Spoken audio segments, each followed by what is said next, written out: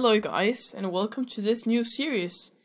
This series I will be teaching you how to create random level generation for your game. So this is just going to be the intro, so this is part 1. I'm just going to show you some examples and a little bit how we're going to do it. So like, I think it's called the algorithm stuff. So right off the bat, let me just click play here, and this is a little example of what we're going to do. So you can see it generated a random level, and you can walk around and do stuff. So if I restart it, it will generate a new one, and it will be totally different because it is all random. And to see it, slow it down so you can see the actual process of the random level generation, you can click on the screen or go to the description for a little video that I created a while ago.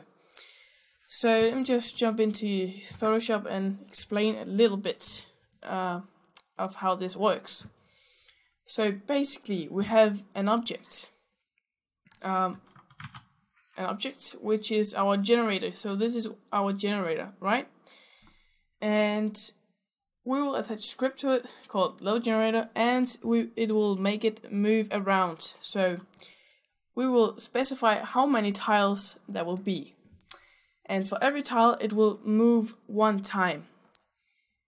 Either forward, right, left, or down, right?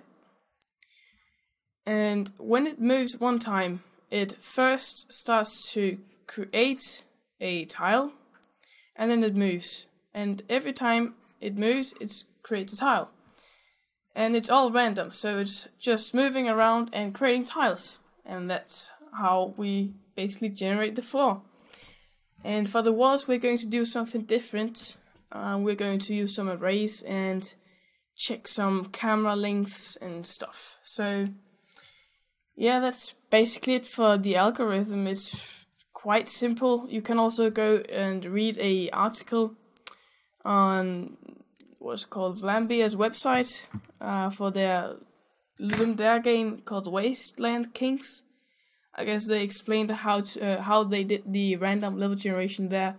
It's kind of the same thing we are trying to achieve. So I'll provide a link in the description. You can go down and click on it. So I guess this was just the intro, part 1. And in the next part, we're going to set up and start programming. Thank you guys for watching. And I'll see you in the next part. Goodbye.